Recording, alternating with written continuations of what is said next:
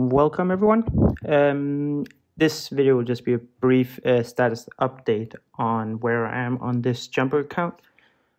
I believe we are now looking at a 46 days of total logins. So still, actually, yeah, you might consider it quite far developed, but we're still looking at a 3 months more of jump development before we're gonna start actually grow this account on the final server we're gonna jump to.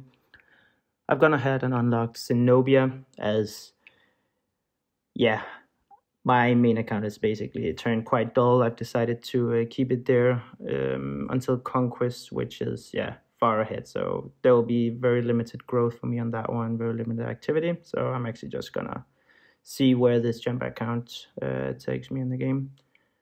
With that being said, like, I've just only unlocked her, so yeah, we're gonna start just digging for her in the market. Hope to see what comes out of it. Alexander got him to 3 stars very early on, still in the 4-star development there. Same for Hannibal. I am gonna start growing Leonidas as well to see if it's actually a better early game March to use him instead of Hannibal, to just go full Earth at a budget. Yeah, basically it will be 2 months in on the new server before we can start unlocking Quinn, and he's really essential to the mixed Earth Wind build.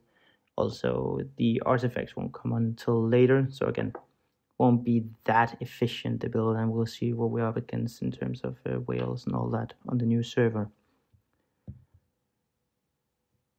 I have encouraged people to start jumpers on 241, as that will be the oldest server in a group, allowing people not necessarily having to jump before this Novi space portal jump, which I, for instance, will have to do. I will have to jump from 232 at some point to not move into Season 2, not allowing me to jump into one of the new servers. I made a brief video on that 238 was really a great server to jump onto. It basically entered construction in 21 days. You can already see 239 is already a worse considered server than that one. But yeah, so follow the Discord and you can see me keep on posting which servers are actually performing better, and that will give us a statistical overview of how likely it is. Yeah, say, do we actually want to jump to a server that, say, moves into construction, completes Gnome Nemesis, yeah, in say 24 days or something like that. So yeah, follow Discord and I'll keep updating new servers in there. On this one right now, what I'm basically just doing mainly is farming a little bit in contention of relics, getting my nodes in. Right now, farming some gnome bosses, but I'm gonna actually head right into the Forbidden Zone and start training and healing some of my troops so I can get a few more diamonds, complete my personal tasks. Also, we have Throne of Supreme going on. Here I'm just farming some gems. Again, I am just taking it slow throughout the day, making sure I can win, because again, if you get defeats, you don't get the 30 gems, and that's basically the whole idea we want here. We're not going to get anywhere with our rankings. Also, I'm going to take the time here to just quickly show how I progress in battle chess. Currently, as you can see, I'm number 2 on this server, and it's really limited the amount of time I spend on it. I just at least do 1 match a day using this very simple build, and usually it works quite well. You just bait the opponent to just use regular troops while you use Blizzard to just quickly reset the game, while you have a few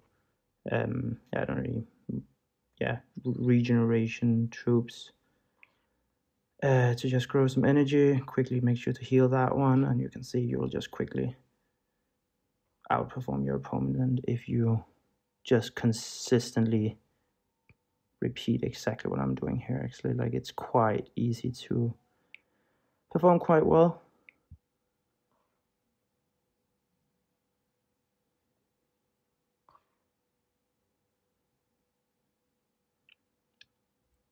Yeah, as you can see, I'm really not paying too much attention to the health on my tower, or whatever, the king in this game. For now, I'm just focused on making sure I get a significant energy boost over my opponent. And that will just allow me to quickly ace him. As you can see, we're going to go ahead and really finish this off right now, as we get a very good... So this is kind of the momentum you're looking for, that you just want to have enough, like a significant higher energy region than your opponent. And that's just gonna, yeah, steamroll this game completely now.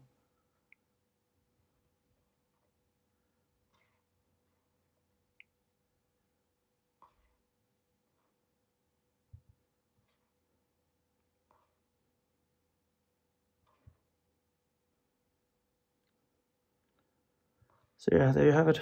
This is, yeah, like you will be up against a few players who are really dedicating their time to this one, but just using this build, making sure you just maximize energy, don't be too scared of losing health on the king.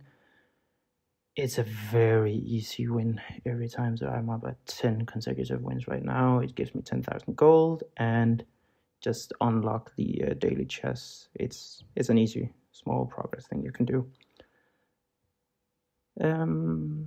Yeah, so just a quick overview that this is the build you should just be going for. Very easy.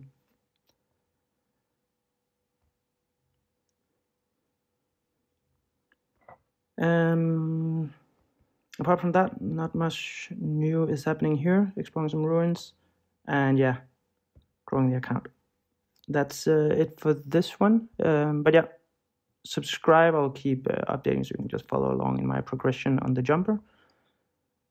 And yeah, join the Discord if you're interested in joining the jumper project.